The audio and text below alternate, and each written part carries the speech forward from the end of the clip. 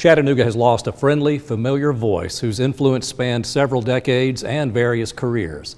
Kevin West passed away suddenly this morning at his new job as Public Affairs Director for the Chattanooga Police Department.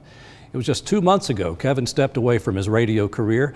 The Michigan native moved to Chattanooga in 1987 and became the longtime morning voice and later program director of the WGOW radio stations, including Talk 102.3. Kevin was also a 24-year veteran of the U.S. Navy, retiring as captain 2 years ago after being awarded numerous medals. Kevin was very excited about his new role with the police department and had already implemented a number of new communication programs. He leaves behind a loving family and a multitude of friends who admired his optimism and his integrity.